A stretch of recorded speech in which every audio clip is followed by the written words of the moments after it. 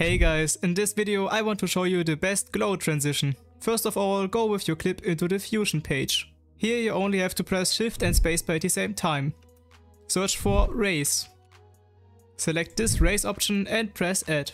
Now left click the Raise node and go to the inspector. Here you have to change the blend from 1 to 0.5. After that, increase the decay to 0.1. Now set the weight value to 6. And decrease the threshold to 0. Now you have to search for the transition point with the left arrow key and with the right arrow key.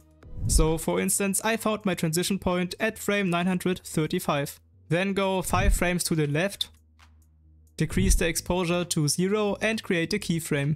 Now go 5 frames to the right to the transition point and set the exposure value to 2.5.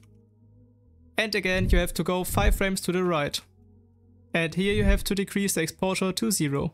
After that, open the Spline tab. Go to your keyframes, highlight them and press Alt and S at the same time. And now the transition is much more smoother. And here you can see how the transition will look like in the end. That's it, I hope this helped you. If so, then leave a like or a sub to my channel. Thanks for your attention, stay creative and bye.